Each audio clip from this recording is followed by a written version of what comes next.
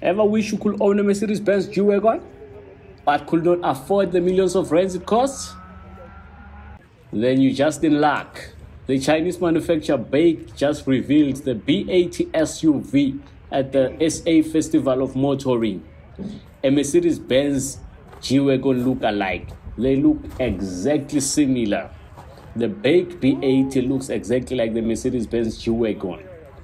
The only difference is that it's got a Baic badge.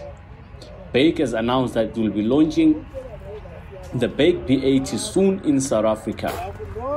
The B80 is powered by a 2.3-liter turbo engine with power outputs of 184 kilowatts and 350 Newton meters of torque. Baic has not as yet revealed its pricings for the B8, but we can definitely be sure that it's going to be way cheaper than the Merces Benz G-Wagon. That's for sure. So stay tuned for more news from Baic as when it's going to officially launch the B8 in South Africa.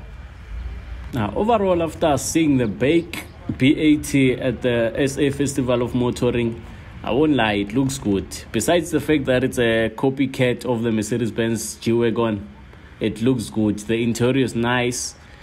Everything just looks nice about it, even though most of the things are almost a replica of the G-Wagon.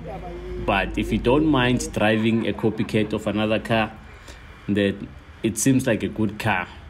We're just not sure about the reliability of the car or not, but as time goes on, we shall see that. But for now, based on the looks, it looks pretty much like a nice car. So yeah, let's wait for the launch of it in SA.